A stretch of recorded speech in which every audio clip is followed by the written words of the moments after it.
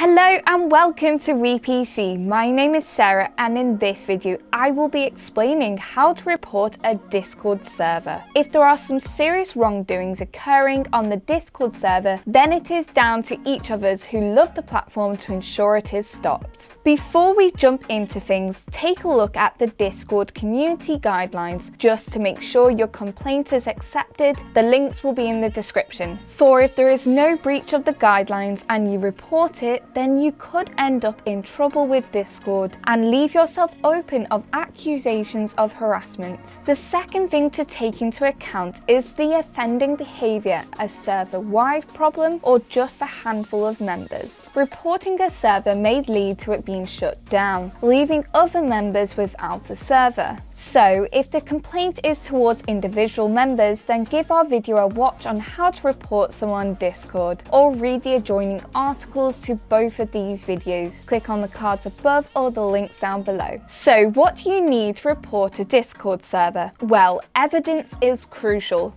so record any that you can, such as the unique server ID for the server in question, the message links for all the offending messages within the offending server, the user IDs of the offending individuals. Finally, write a brief explanation of what detrimental behaviour the server has been engaging in. In order to gather the necessary IDs, in particular the server ID, you must enable developer mode in Discord.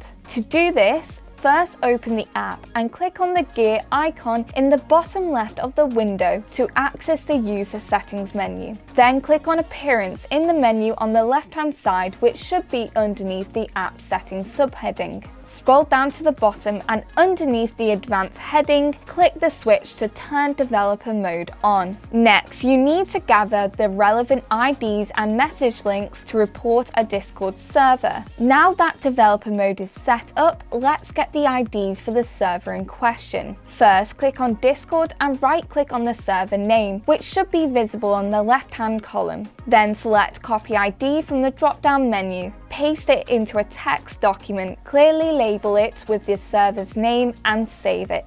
Now, how to get the IDs of the users in question. Locate any offending messages and right-click on the username of the person who sent them. A drop-down list will appear. From the drop-down list, select Copy ID. Then paste it into the text document, clearly label it with the server's name and save it. Finally, how to get any Discord messages links. Find the message in the relevant text channel and hover your cursor on top of it. 3 dots should appear on the right hand side of the highlighted message. Click on this. Choose Copy Link from the drop-down menu and then paste this into the text document and save it. So now you have collected all your evidence. You'll need to follow the link down in the description to start entering in all your information for each section. And there you have it.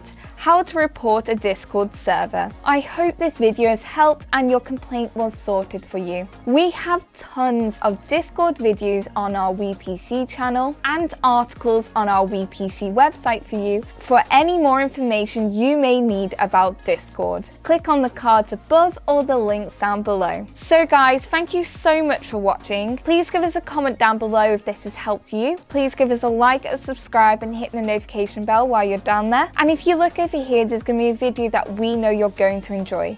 Thanks again.